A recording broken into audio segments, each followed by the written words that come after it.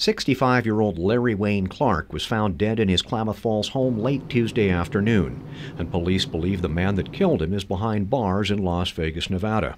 That suspect is 34-year-old Zane Sterling Skeen, a former neighbor of Clark's. Skeen was arrested Saturday, February 9th, following a 120-mile-an-hour chase that began in Arizona and ended with a near head-on collision in Utah. The two people in the other car suffered only minor injuries in that crash. It's believed that Larry Wayne Clark's former wife, Carla, loaned Skeen her car.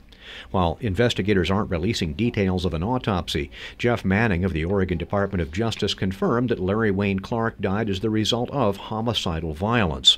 A retired Navy veteran, Clark is survived by his mother, a twin brother, and two sisters.